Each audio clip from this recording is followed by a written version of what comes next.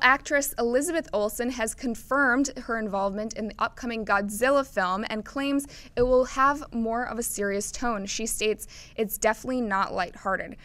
So, Amy Rose, buy or sell a darker toned Godzilla film? Buy. I love Elizabeth Olsen. Martha Marcy Marlene was a very weird movie, but she was fantastic in it.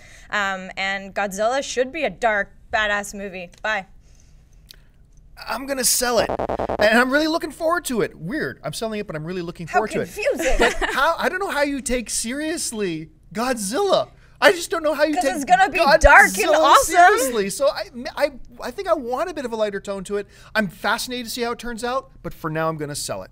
Hey guys, if you like this video, make sure to stop what you're doing and subscribe to our AMC Theaters YouTube channel to keep up to date on all the movie news, editorials, and our AMC Movie Talk Show.